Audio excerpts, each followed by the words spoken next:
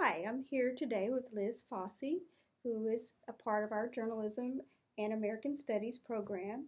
Liz is getting ready to graduate in May, and we're very excited.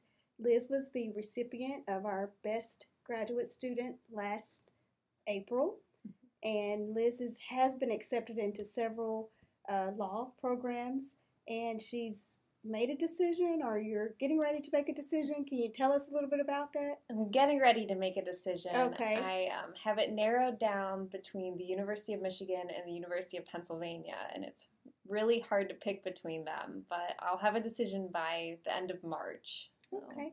Can you tell us a little bit about your studies here at Baylor University?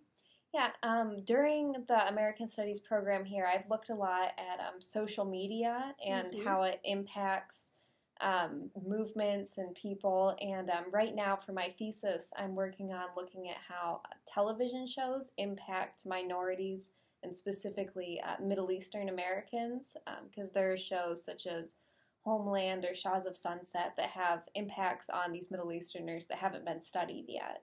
Okay, great. And Liz and I have presented at several conferences together and written a couple of research papers together that we will be submitting to some journals. So we're excited about that research. Tell us why you chose the program here at Baylor University.